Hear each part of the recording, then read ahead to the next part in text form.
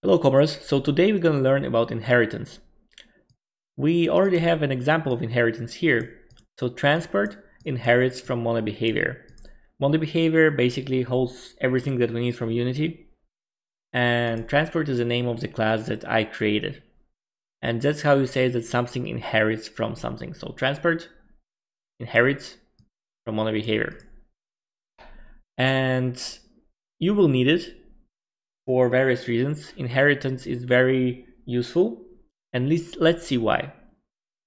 So first of all, now you can actually understand private, public, and protected. Remember, I said that you probably want to use public as a beginner, and here you will get a little bit better understanding of why you might need to use private or protected. So we have private speed, length, width, and cost.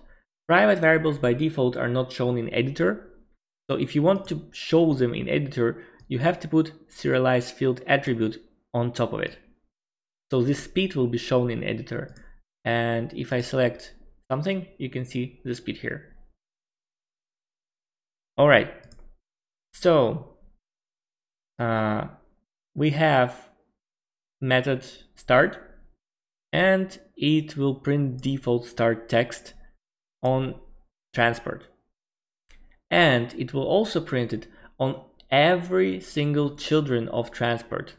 And it doesn't matter if it's a first children or second children, because you can basically inherit from transport. That will be a second children of model behavior. Then you can inherit from this children, from this child, and it will be more and more levels of children, whatever. Yeah. So this is our basic class, what's called, or base class. This is where everything starts to inherit from in our structure. So we created transport, and let's divide it more. So we have wheeled transport. Wheeled transport will have everything from here. So it will have speed, length, width, and cost, and even the start. But you won't be able to do anything with these values. Like here, I cannot access the speed. You see, it doesn't exist. So if you do speed equals 4, it says transport.speed is inaccessible due to its protection level. How can I change it? I can change speed to protected. And you can see that now it is accessible. So what's the difference between private and protected? Private is not accessible from anywhere outside of this class where it's declared. So it will be accessible only here. Protected will be accessible here and in any class that inherits from transport. You can see that wheel transport inherits from transport. So I can access speed here once I change it to protected. Nothing private can be accessed, like length. See, it's not here. All right. And you can give some parameters which will be specific, variables which will be specific to the class that inherited from transport. Like wheel transport will have wheels. Not all transport will have wheels, but wheel transport will. And another type that we can use here is ships. So ships can also inherit from transport, and they don't have any wheels. They both have speed, length, width, and cost. So here and here it has some values for it. You can't really modify it from any of these classes, but you can write some methods that will allow you to do that later. That's not the point here. It's more about showing how it works in general. So we have wheel transport and ships, and only wheel transport will have wheel number because ships don't have any. We'll get back to ships later, but let's deal with wheel transport. I separated it further. So we have two-wheel transport and four-wheel transport. We can see that wheel number is protected. That means that any child can exit it. So two-wheel transport inherits from wheel transport. So it has access to wheel number. Also, since we changed speed to protected, it has access to speed. You see? Each of these two classes has its own start method. And we saw that transport has its start, but when we actually use two-wheel transport, we will use its own start. So whatever is written after, like we had here start, let's say we had here start, and we had here start. The last one will be used. So if we use two-wheel transport, then we use its start. But in case of wheel transport, since we didn't write any start function here, what it will do, it will use the one from the parent. So whatever parent has, unless we somehow overridden it, it will be used. So these things will be used in wheel transport, except for update. So if in update we say speed is equal to 4,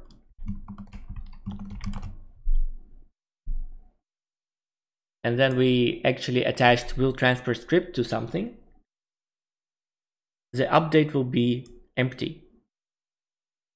Basically, the update on the children ignores the update on the parent. But if we remove update on the wheel transport, then update from the parent will be used and the speed will be set to 4 in update all the time. All right.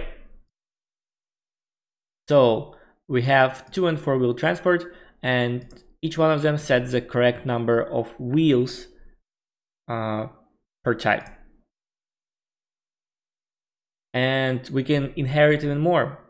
So for 4-wheel transport, we can have a car, and it can have its own variable, is engine sign lit. And it won't be accessible from anywhere outside this car. This start will override this start. So that's actually bad, because the car won't have this wheel number set to 4. How we can fix it? We can actually just remove start, and then we will use this one from the direct parent, because car inherits from 4-wheel transport.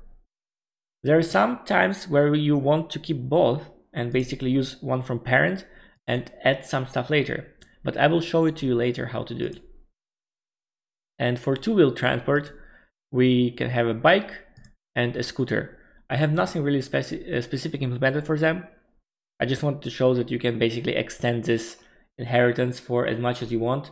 Like you can have a tank in your game, and you can have 10 different types of tanks. They will all have different models, different functions, and that's a good example of where you can inherit. So the tank in general will have something, and then every specific tank will have an addition over it. All right, let's go to ships. Here I will explain a bit more. So we have protected amount of crew, and we have a ship name. So remember I said that bike has start, it's empty, and basically it will ignore this one. So whenever you have a bike, the wheel number will not be set, because this one will be overwritten by this one. But what if you want to use both? So here is how we do it. We declare a function virtual. Virtual would mean basically that inside, like if you have a child of this class, ships inherit from transport, and carrier and yacht inherit from ships. So in carrier or yacht, if you want to use your parent class function plus some addition, you can override it. So to make a function virtual, you add virtual between access modifier and the return type. And to override it, at the same place, you put override. Access modifier has to be the same, so public. And what it does here, it prints welcome to and ship name. What I do here is string interpolation. So if you put a $sign in front of the string, then in curly brackets you can put the names of the ships, well, of the variables. So our variable ship name will be directly inserted here. And the default value for every ship is stupid ship. But it won't be printed because of the way I structured the things. So what I do here, I override my start. I change the name for the carrier to carry on my, and then I call the base. Calling the base means that I will call the parent, and I will call start on the parent. I can also call base.